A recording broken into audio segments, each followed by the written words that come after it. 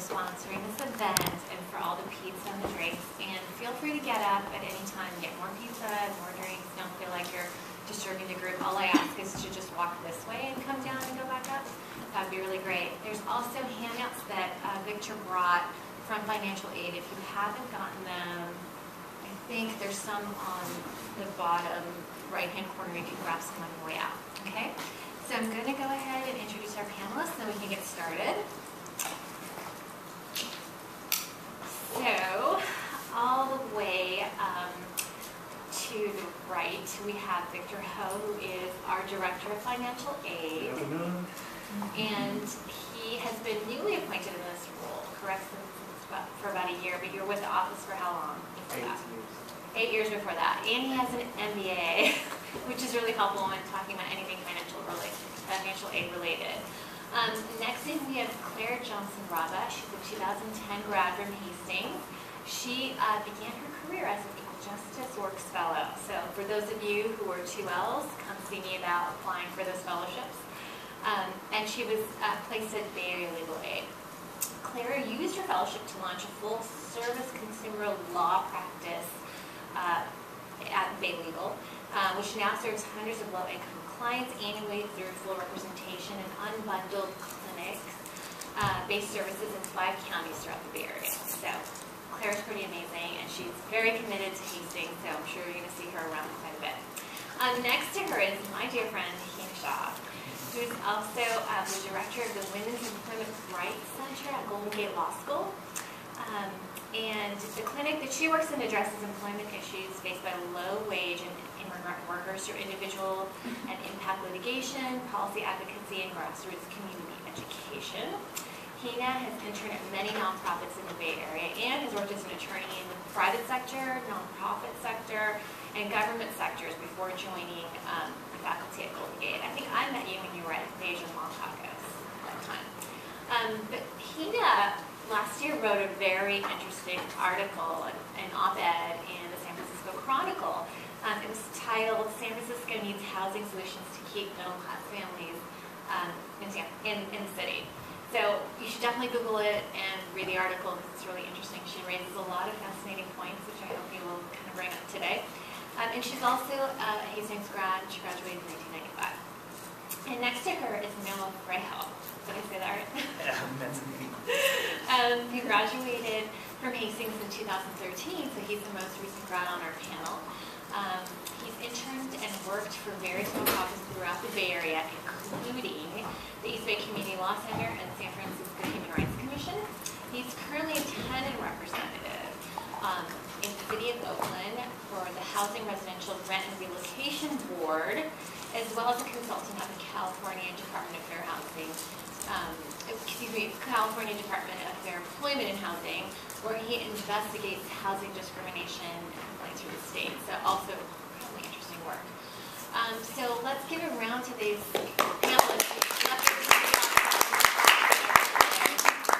So just briefly, I know I did the introduction, but I would love to just generally, for those of us in the room who aren't familiar with the type of work that you do, would love to get a sense of sort of what your day job is. So Sarah, let's start with you.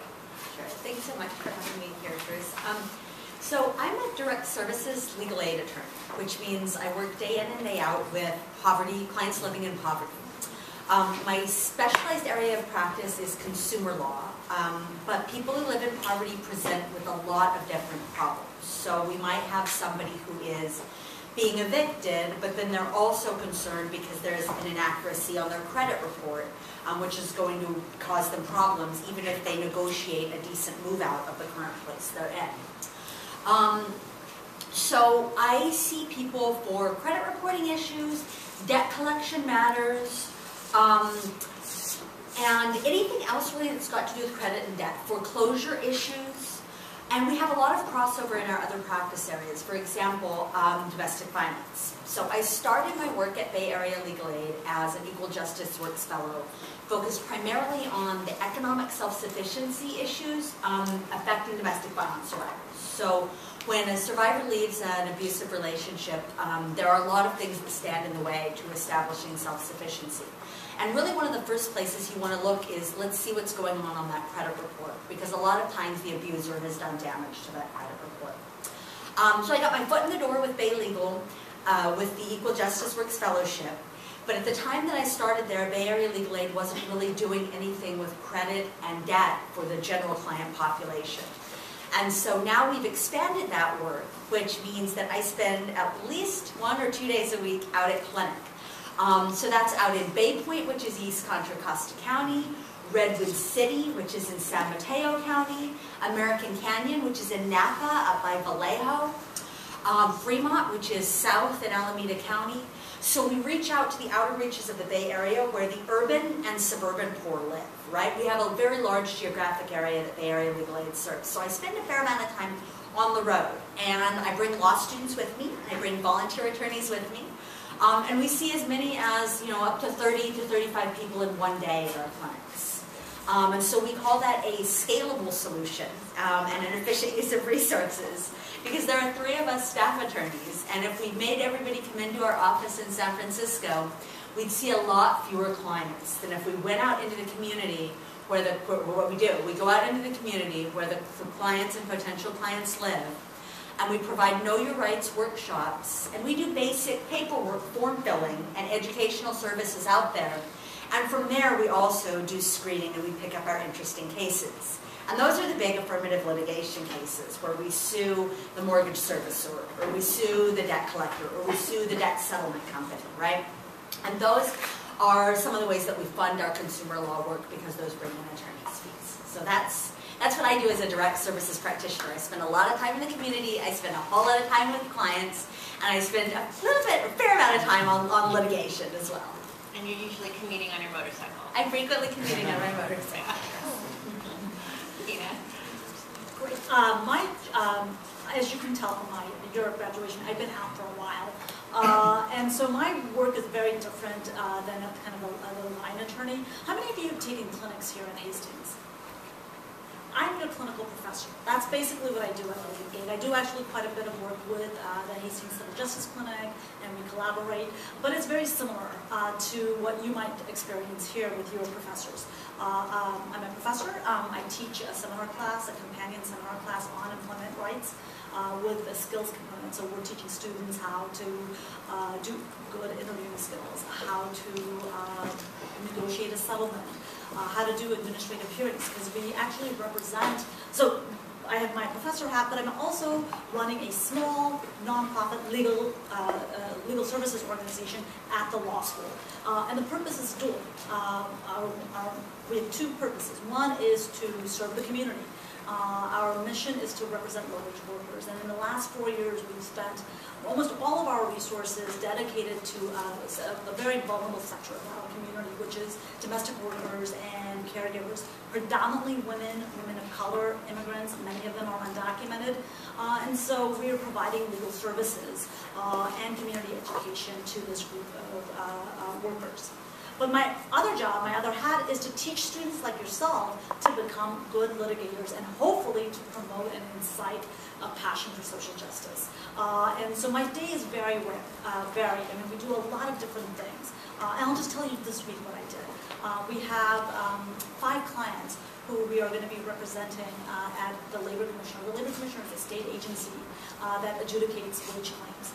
The students are going to be the legal advocates, and I have been working with the students and getting them ready to do direct examination, cross-examination, evidentiary objections, and just basically meeting with them, reviewing their materials, helping them do some mock, and then bringing in our clients where the students are providing the prep work for the clients. The students are going to do the hearing, but I'm there along the way, making sure that the students are getting the best experience and getting feedback, kind of constant feedback as they're preparing.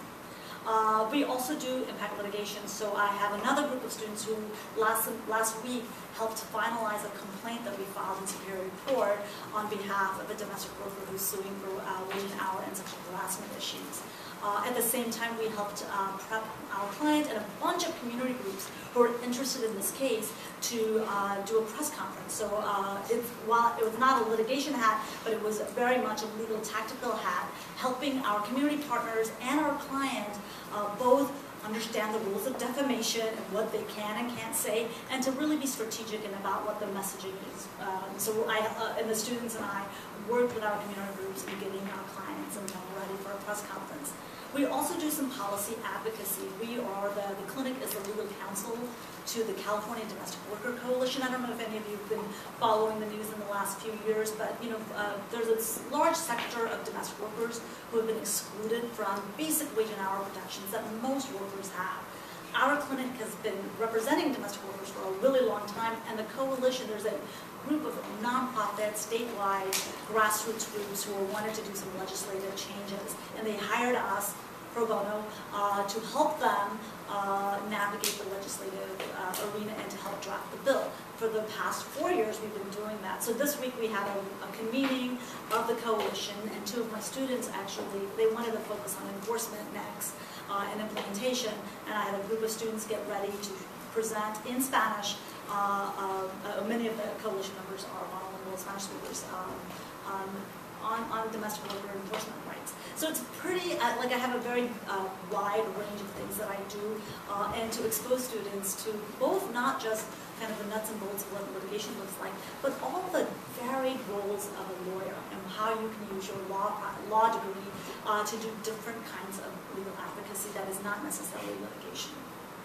She's also really humble because she didn't mention she's actually working on a very high-profile case right now for 2 tech workers who've had some issues with their domestic worker. So if you Google Hina's name, that will come up. Noah. So my name is Noah Frigault. Thank you for inviting me. My day job is at the Department for Employment and Housing. So it's a state agency, but it's the largest civil rights agency in the country. I investigate housing discrimination complaints for the state.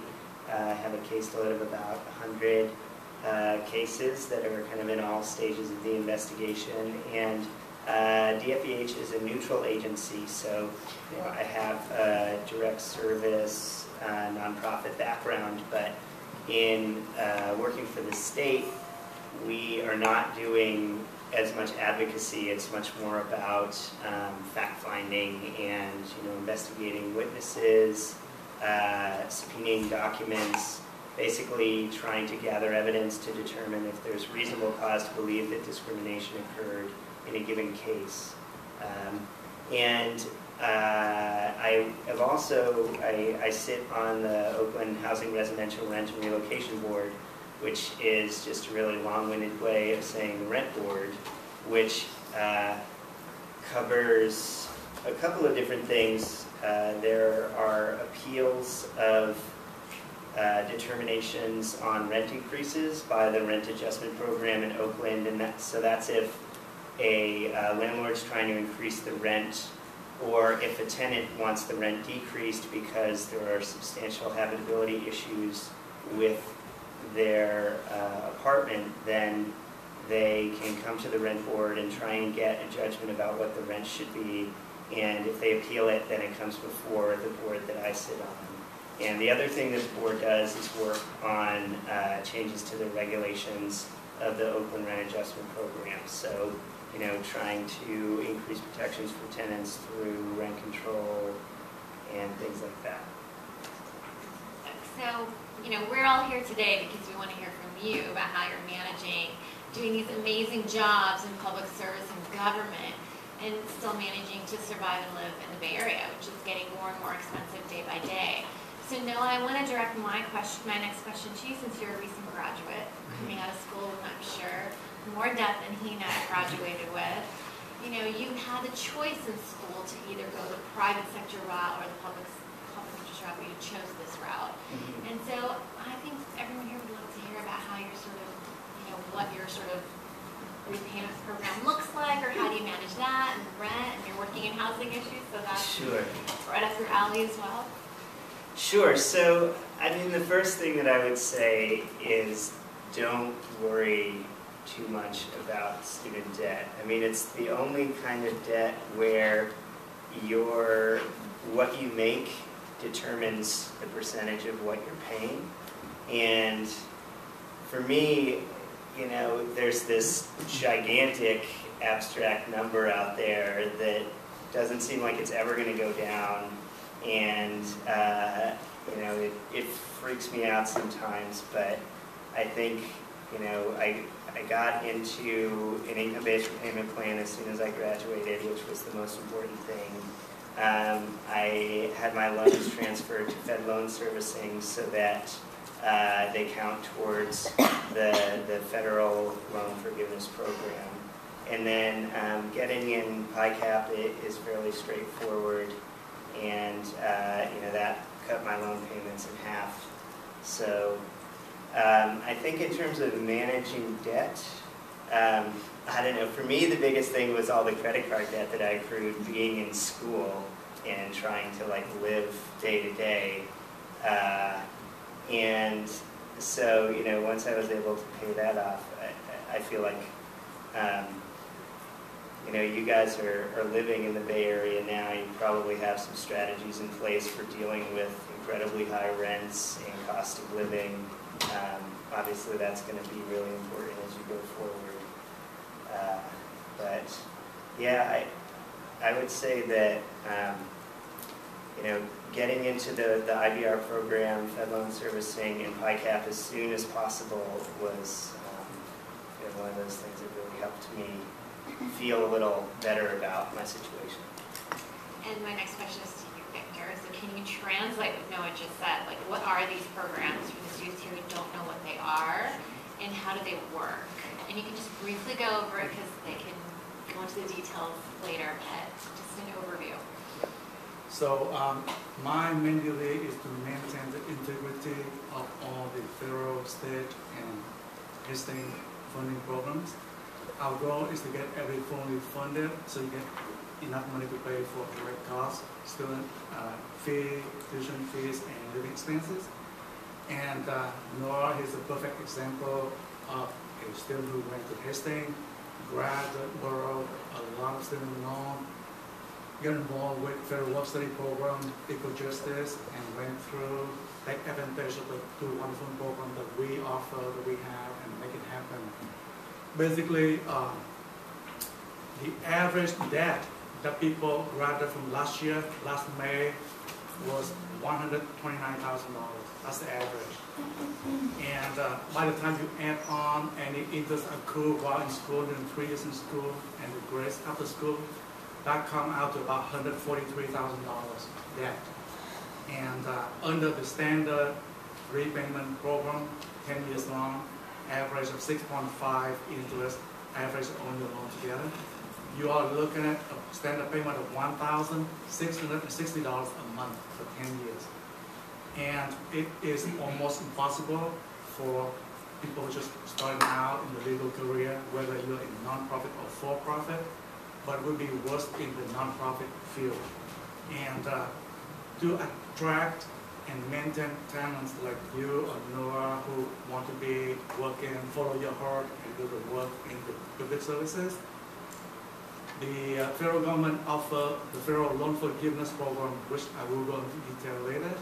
Along with it, Hastings has a very generous program called PICAP, which is a loan repayment assistance to pay you back for some of the payment that you make with your student loan, which already very small to begin with, because basically what you want to do is, as soon as your loan gets into repayment, you want to contact your federal loan servicer, ask them to put you into the income-driven repayment plan. Within the income-driven repayment plan, there are 3 different programs, which... And now that's a federal plan, correct? Yes. And that, it so depends first you enroll in PICAP. No, that's separate. That's separate. Right. Yeah. But you do that through the school. Yeah. And now you're talking about the federal. Right. That's just want to clarify that. Right.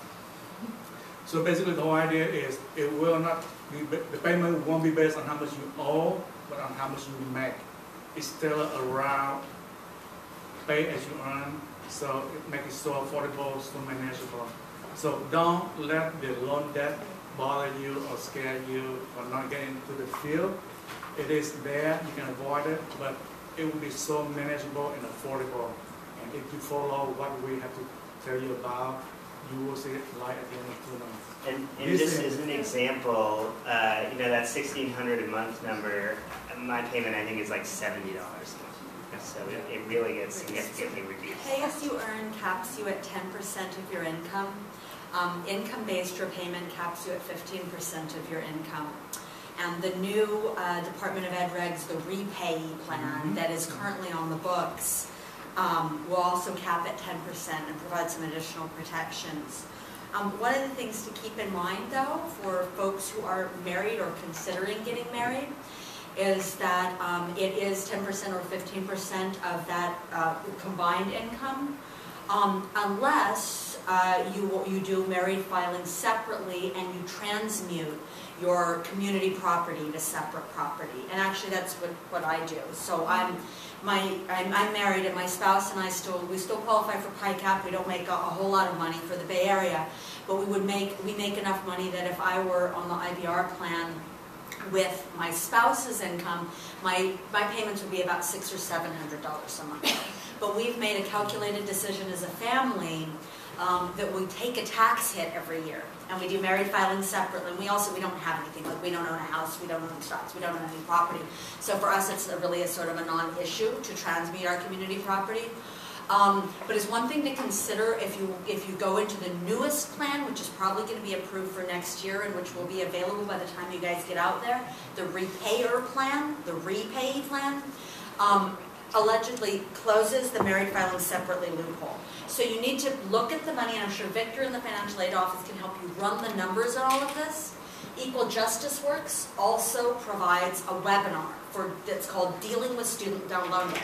And Heather Jarvis, who's with the National Consumer Law Center, is also a consultant and works with Equal Justice Works. So if you Google Heather Jarvis and you Google Equal Justice Works, there's a really good webinar out there for people who want to go into public interest law and the mechanics of this, and the breakdown of this, and the breakdown of the federal programs. There are the 3 different federal programs out there: IBR, Payee, and then going to be the new repayee by the time you guys get out there.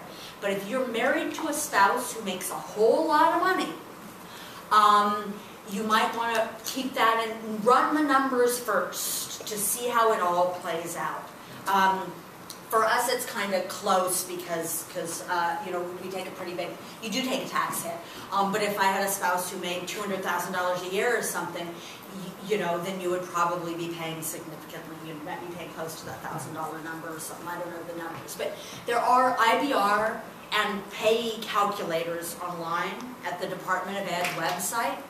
Studentaid.gov, right? So you go to studentaid.gov, and you can run IBR calculators as married filing separately, and as single. So it doesn't mean you have to put off your plans to get married because you're going into public interest law. That's totally not the case. But I do want you guys to keep in mind that you should do some more research and make sure you don't just jump into the newest plan if you happen to have a spouse who's in private practice or something like that. And that's a very good point that she made, because under the new plan, unlike the regular IDR, where if you are married, found separate, only your income will count it for the calculation, under the new plan that will be coming out, regardless on how you file it, the total income will be used.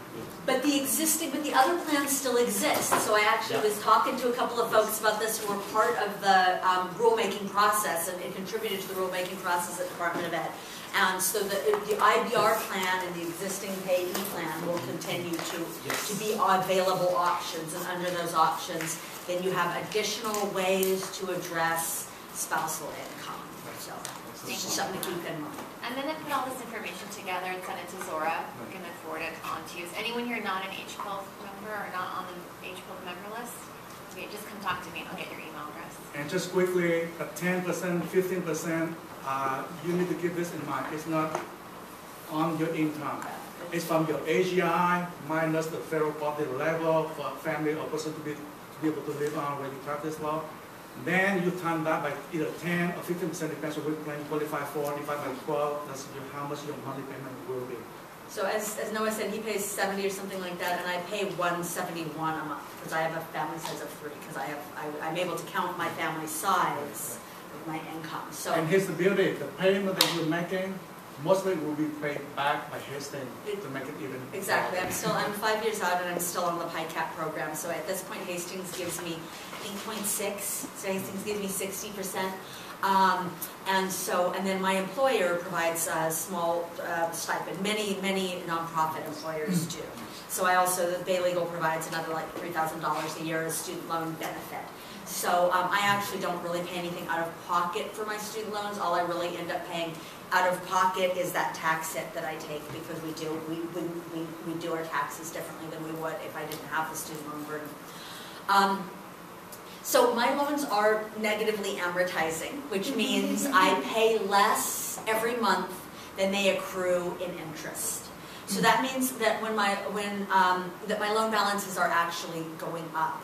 On my credit report, they don't show as going up because the interest isn't capitalized on there when you're on the payment plan, at least for the purposes of credit reporting, as far as I can tell, which is good. Because on your credit report, you don't want an installment loan that's growing, right? But it is showing steady, like it never shows a reduction. And every time I get my credit score, one of the things that I see is you're not reducing your installment loan significantly enough. So that is one thing to consider if your IDR plan, if you're trying to buy a house and things like that, you want to make sure that everything else on your credit is probably spotless, because your credit might be a few points lower than somebody else who's making regular payments that are reducing the installment balance of the student loan. And to piggyback what you just say about the negative amortization, you have to be careful, because you have to be in on the way it's on, nothing into this loan forgiveness. Let's say if you do 5 years and your loan grows into bigger principal, the time that you decide to leave the program, that's how much you owe. Because you probably owe more at the point that you leave the nonprofit world into for-profit. You still owe exactly balance accrued at that point with a negative amortization bigger than what you borrowed.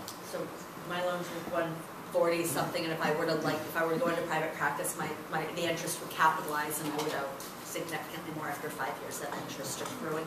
However, the public service loan forgiveness program is a 120-month plan. Okay, so you need 120 qualifying months of public service. And actually, it's 120 qualifying months of qualifying service in any 501c3, so any nonprofit working full-time, or any government agency. So that could be a public school. And you don't have to have a JD. You don't have to be working as a lawyer to do public service loan forgiveness. We tell our low-income client, we get our low-income clients on income-based repayment, and if they work for the county or they work for a public school, they're eligible for public service loan forgiveness. So we also get their loans transferred for servicing the Fed loan.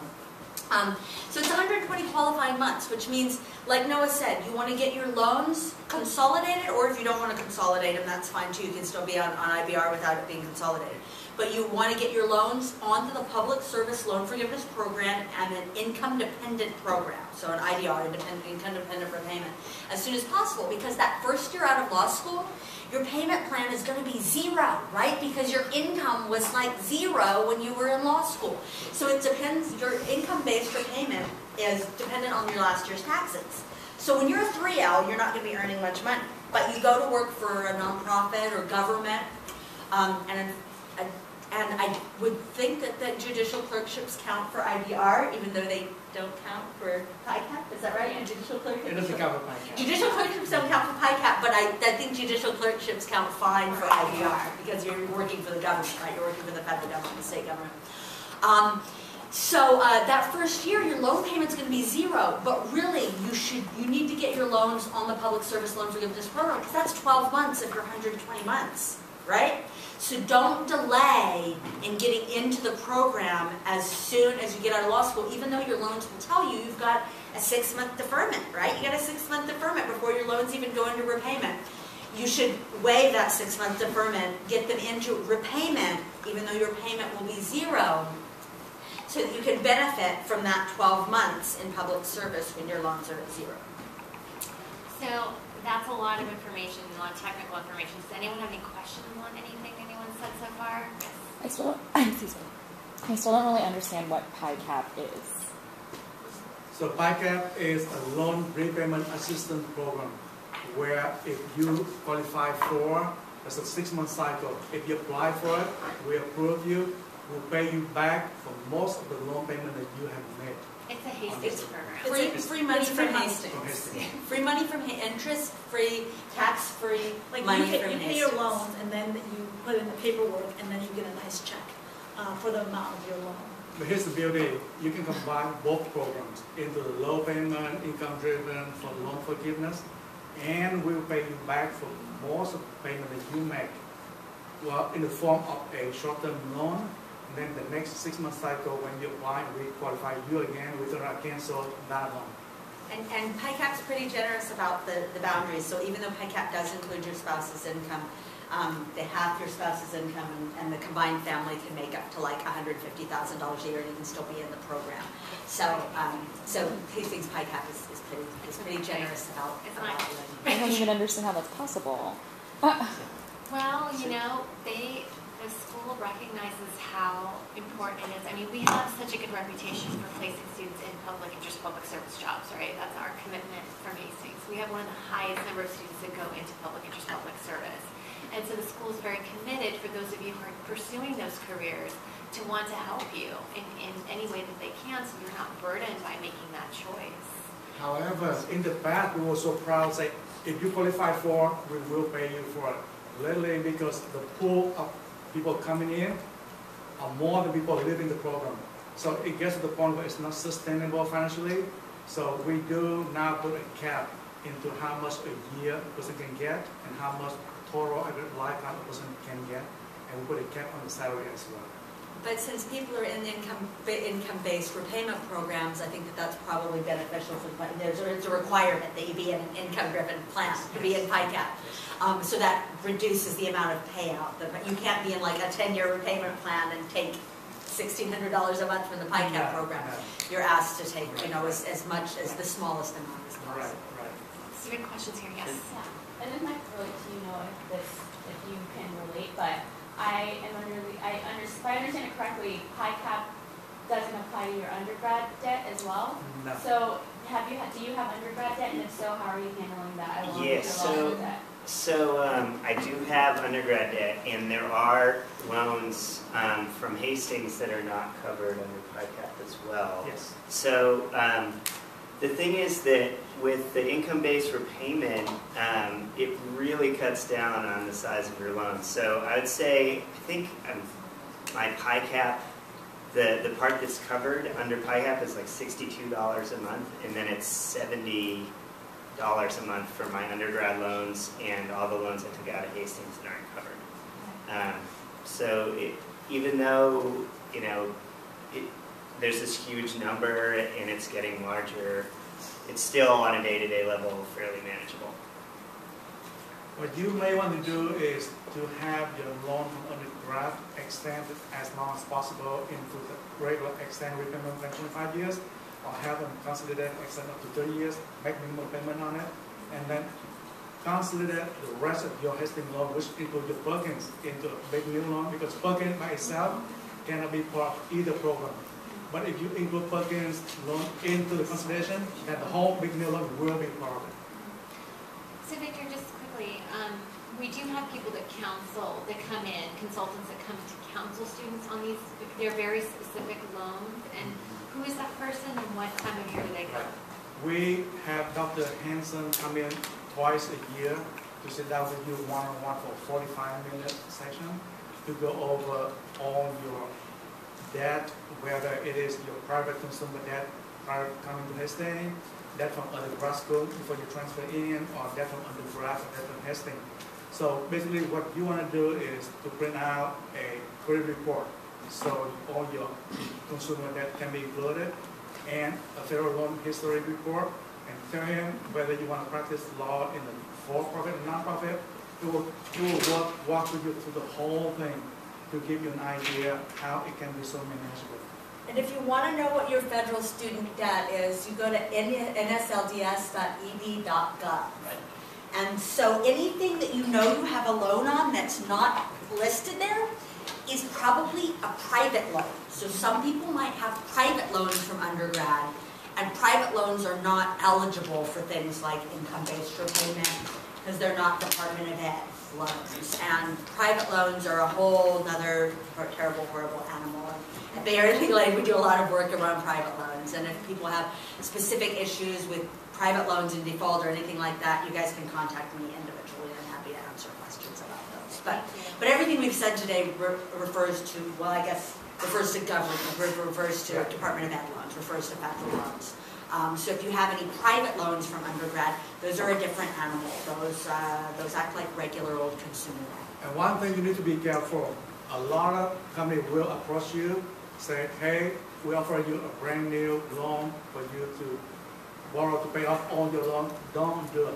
Because you turn the good federal guarantee loan into a regular private loan.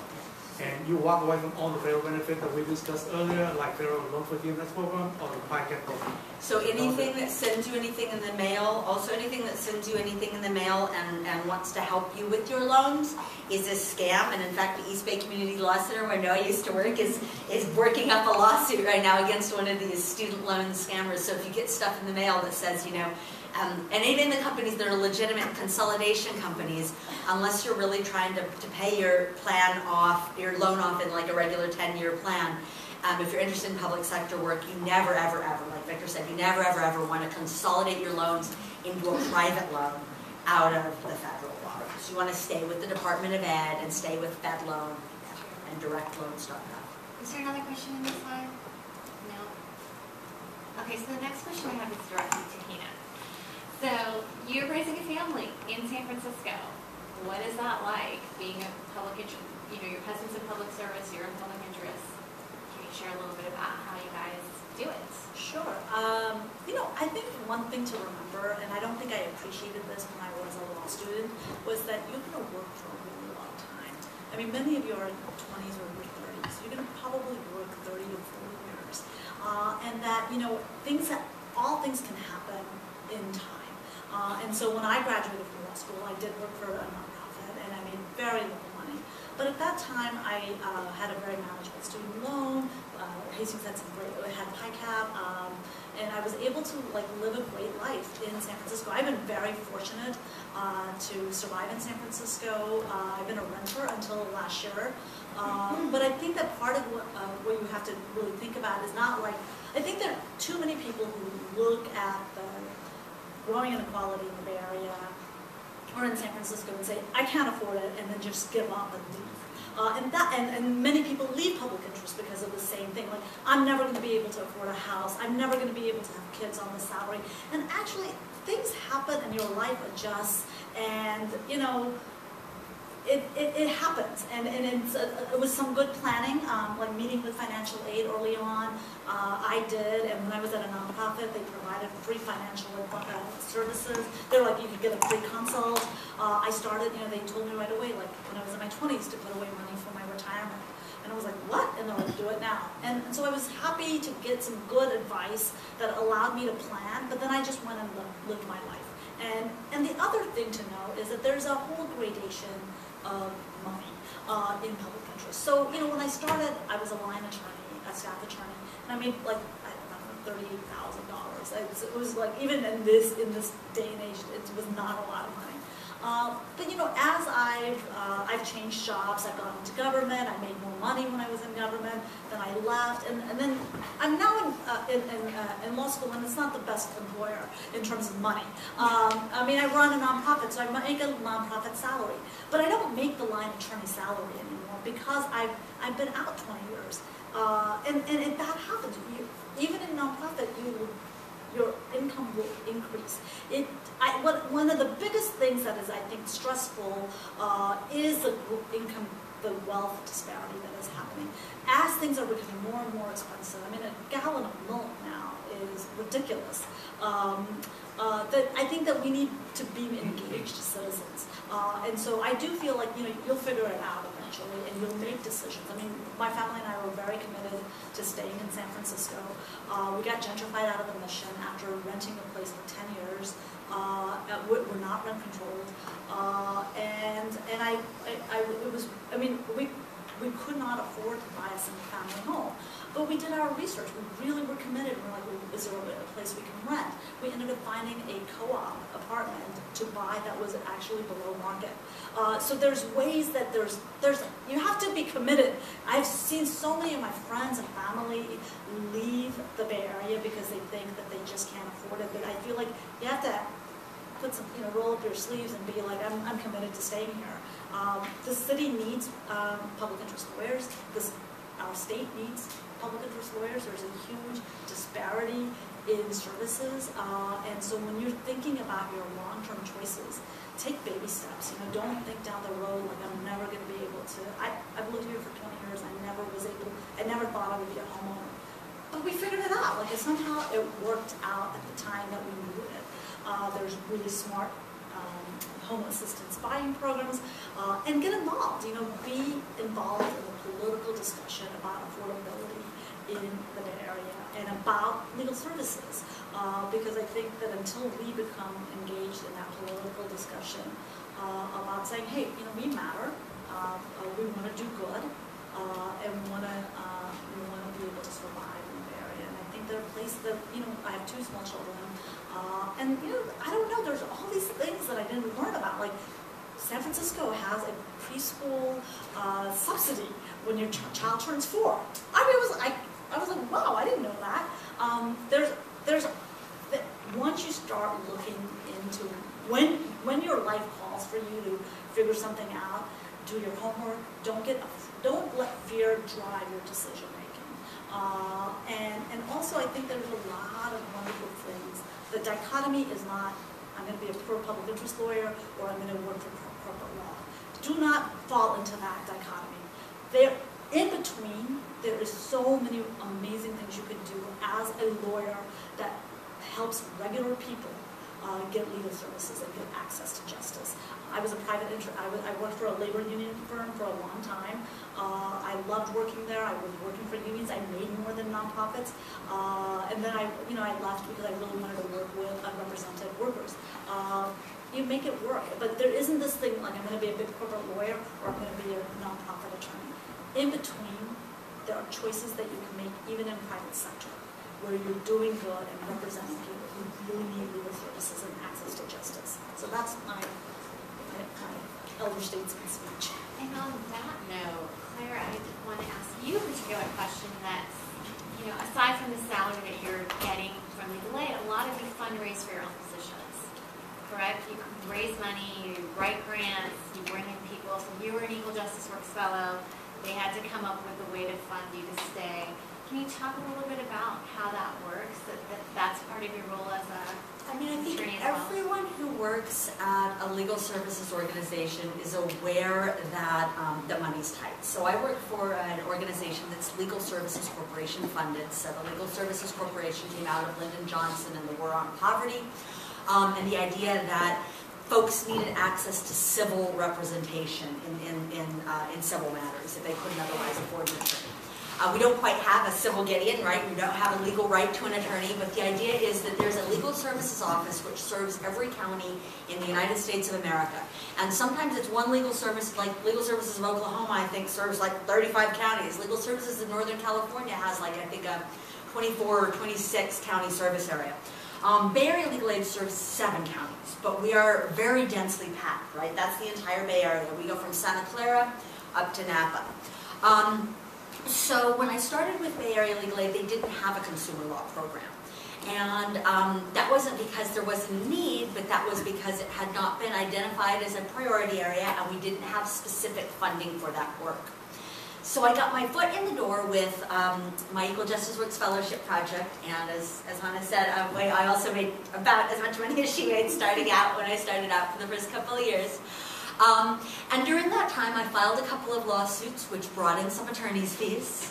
And I also created a community partnership with the United Way Bay Area, which has these Spark Point centers. So when I first started my clinics, and many, 3 of them are still co-located in these community centers, which also provide credit counseling and financial coaching and access to food stamp signups and job coaching and all these other sort of wraparound services that aren't legal services. So it's a perfect location for a consumer rights attorney, because people who are trying to get their lives on track frequently present with legal problems. So part of the continuation of my position at Legal Aid was grant funded through our partnership with the United Way Bay Area Spark Point Centers. We also receive funding from various different family foundations that are interested in poverty eradication. So even though Bay Area Legal Aid has a grants and development team that actually do most of the grant writing, I have my eye out all the time for new things, new RFPs, which is request for proposal, for funding grants. And when I see those that are up my alley or the kind of work I do or could do, I send those to our grants team. And then once the grants team starts to write the proposal, I get brought into some meetings to meet with people, or I get asked for client stories or explanations of the needs. So I feel some of the substantive content for some of those grant applications to explain, like, here's the work we do, here's how it's so successful, and here's how we could do more, because there's always a tremendous amount of unmet need. But there's philanthropy in the Bay Area, right? I mean, I know Facebook, those folks gave, a fair amount of money to the Silicon Valley Community Foundation. So a lot of the work that's being driven in the South Bay is being driven by some donations from tech companies. So there are actually a fair amount of partnerships that are being built right now between, nonprofit organizations and family foundations and tech companies, which means that, if you do go to work in private practice, there's work that can be done that contributes to nonprofit work as well, right? Law firms contribute grants, law firms contribute pro bono money, tech companies contribute contributions, they might sponsor a position, right, if they're interested in, for example, niche issues like foster youth or something like that. So absolutely, I'm always on the lookout for additional funding opportunities for the work that we do. But I think nonprofits as a whole, that you as a frontline attorney don't necessarily need to fund your own position, but do know that nonprofits do generally have a large, fundraising arm. And in the Bay Area, that's one of the reasons we have so many nonprofits, is because we've got a really strong sort of feeling of philanthropy in the Bay Area, and there's a fair amount of private giving that goes on here. So, yes, question. So I was wondering about the union work that you did. So that's not public interest. Well, I think it would be considered public interest, but it is in a private law firm. There are private law firms that unions hire. Unions also have in-house legal departments. But it's traditionally a private sector work. But what I'm saying is that there are plain public interest private firms out there to work there. And that's something people don't think about, even starting your own solo practice, social justice practice. Like one thing we're launching now is the Bay Area Legal Incubator. And I'm going to do programming for you guys on that, because that's another way that people who are public interest, social justice minded can start their own practice. And just like that, there are, tons of attorneys out there who are public interest and social justice minded who started their own private practice to address the needs of, say, modest means clients. So clients that don't meet the income barrier for legal aid organizations. They're out there and they need help, and those are the attorneys that sort of address that. So there are different ways to do this incredible work that's outside the nonprofit government sector.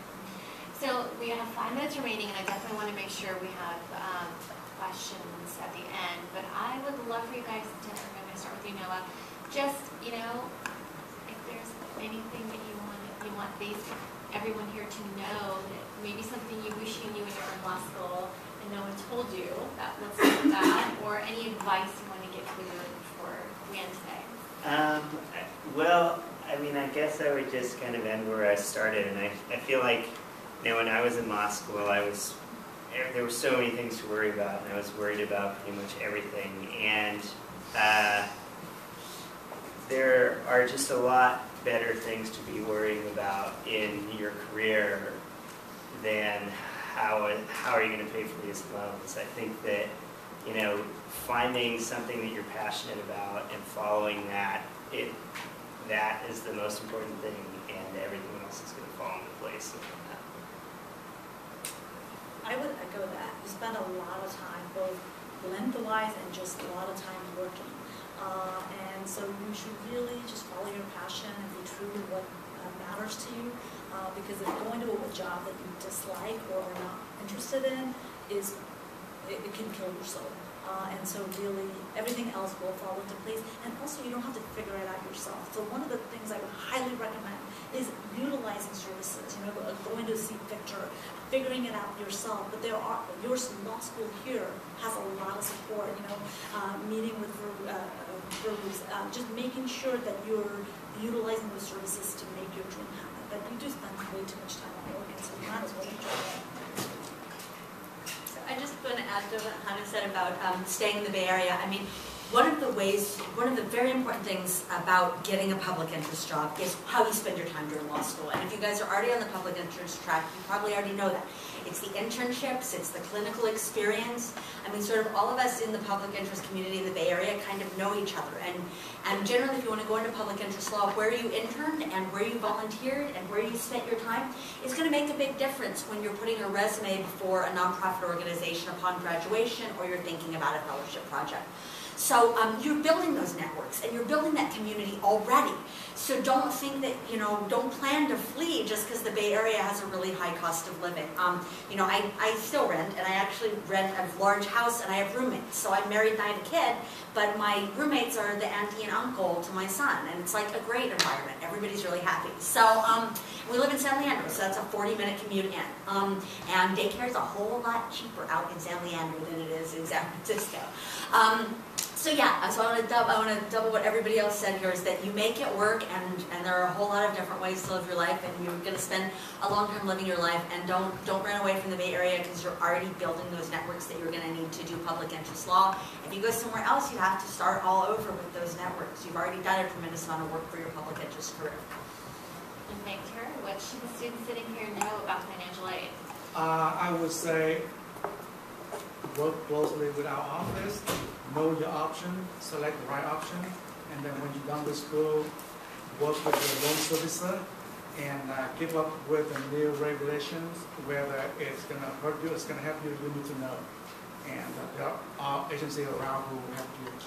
And how do you guys communicate with everyone? And do you tend to send out emails, Victor? Do you want them to refer to your website?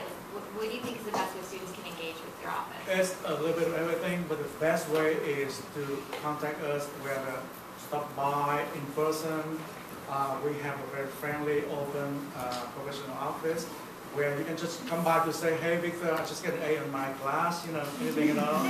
And since my background is also in finance, I can sit down with you to work with you on a non-financial issue, whether it's affect your daily life or your living expenses, budget, anything at all. So we have 1 minute remaining. Any last-minute burning questions? All right, well, let's give our panelists a round of applause. Thank you.